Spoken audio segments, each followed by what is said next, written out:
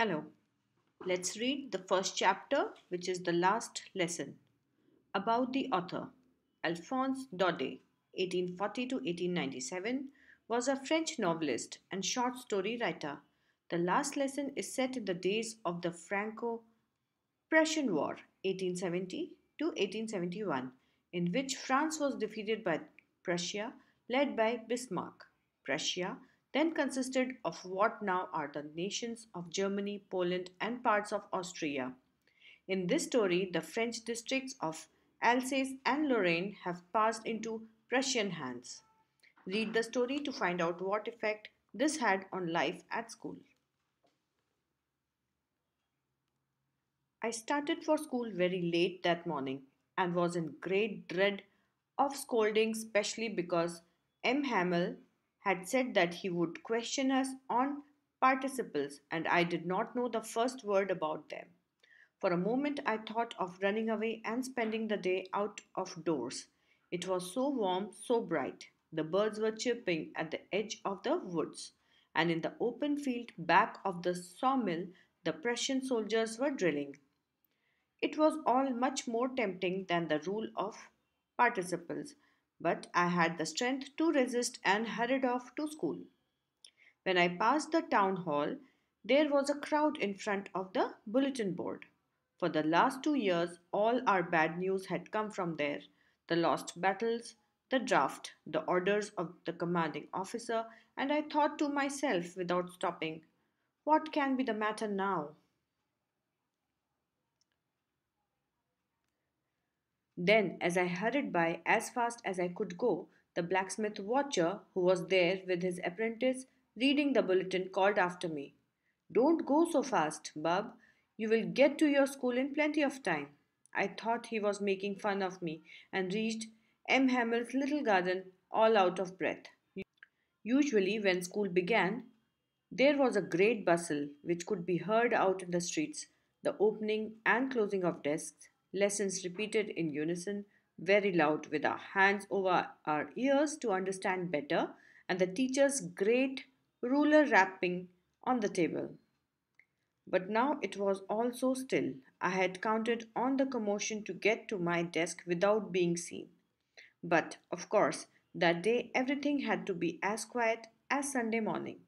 Through the window, I saw my classmates already in their places, and M. Hamel walking up and down with his terrible iron ruler under his arm.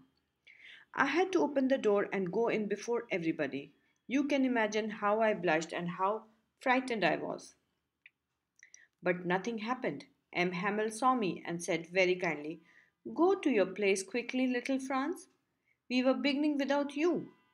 I jumped over the bench and sat down at my desk. Not till then, when I had got a little over my fright, did I see that our teacher had on his beautiful green coat, his frilled shirt, and the little black silk cap, all embroidered, that he never wore except on inspection and prize days. Besides, the whole school seemed so strange and solemn. But the thing that surprised me most was to see on the black benches that were always empty the village people sitting quietly like ourselves. Old Hauser, with his three-cornered hat, the former mayor, the former postmaster, and several others besides.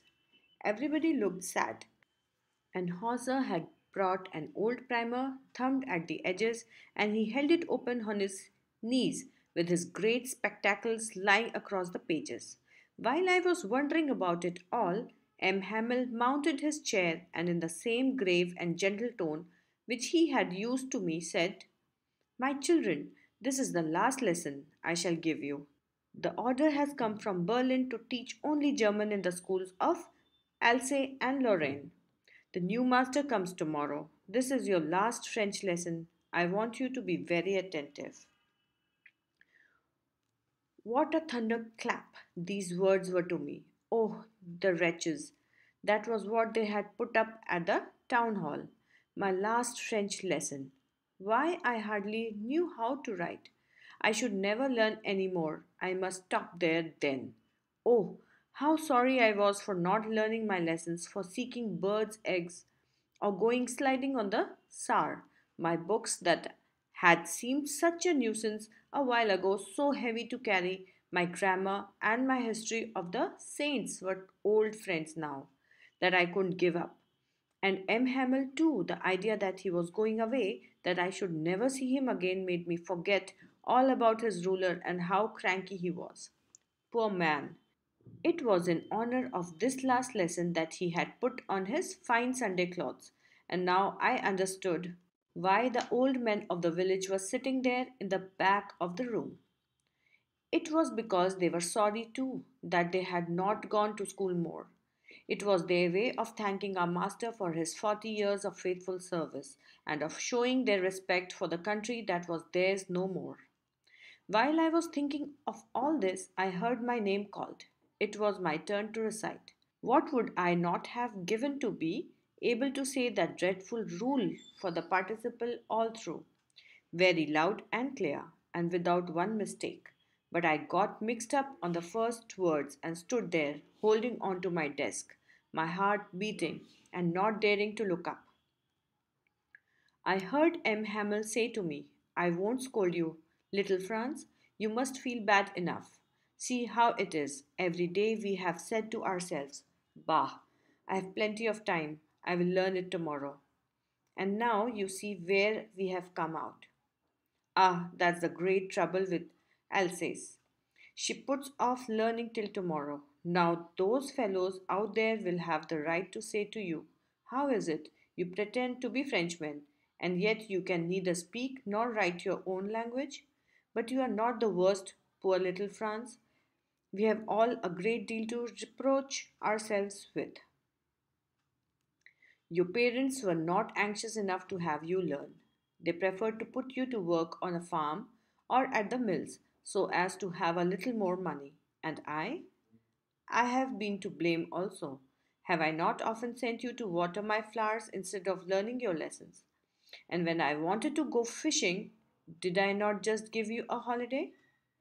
Then, from one thing to another, M. Hamel went on to talk of the French language, saying that it was the most beautiful language in the world, the clearest, the most logical, that we must guard it among us and never forget it, because when a people are enslaved, as long as they hold fast to their language, it is as if they had the key to their prison. Then he opened a grammar and read us our lesson. I was amazed to see how well I understood it. All he said seemed so easy, so easy. I think too that I had never listened so carefully, and that he had never explained everything with so much patience. It seemed almost as if the poor man wanted to give us all he knew before going away, and to put it all into our heads at one stroke. After the grammar, we had a lesson in writing. That day, M. Hamel had new copies for us, written in a beautiful round hand. France, Alsace, France, Alsace. They looked like little flags floating everywhere in the schoolroom, hung from the rod at the top of our desks. You ought to have seen how everyone set to work and how quiet it was. The only sound was the scratching of the pens over the paper. Once some beetles flew in, but nobody paid any attention to them, not even the littlest ones, who worked right on the tracing their fish hooks as if that was French too. On the roof, the pigeons cooed very low, and I thought to myself, will they make them sing in German, even the pigeons? Whenever I looked up from my writing, I saw M. Hamel sitting motionless in his chair and gazing first at one thing, then at another, as if he wanted to fix in his mind just how everything looked in that little schoolroom. Fancy, for 40 years he had been there in the same place, with his garden outside the window and his class in front of him. Just like that. Only the desks and benches had been worn smooth. The walnut trees in the garden were taller, and the hop vine that he had planted himself twined about the windows to the roof. How it must have broken his heart to leave it all, poor man, to hear his sister moving about in the room above, packing their trunks, for they must leave the country next day. But he had the courage to hear every lesson to the very last. After the writing, we had a lesson in history, and then the babies chanted their ba, be, bi, bo, boo. Down there at the back of the room, old Hosser had put on his spectacles and, holding his primer in both hands, spelled the letters with them. You could see that he, too, was crying. His voice trembled with emotions, and it was so funny to hear him that we all wanted to laugh and cry. Ah, how well I remember it, that last lesson. All at once the church clock struck 12. Then the Angelus. At the same moment, the trumpets of the Prussians returning from drill sounded under our windows. M. Hamel stood up, very pale, in his chair. I never saw him look so tall. My friends, said he. I. But something choked him. He could not go on. Then he turned to the blackboard, took a piece of chalk, and bearing on with all his might, he wrote as large as he could, Vive la France. Then he stopped and leaned his head against the wall, and without a word he made a gesture to us with his hand. School is dismissed. You may go. Thank you. If you like this audio, do subscribe to my channel and recommend it to your friends. Thank you once again.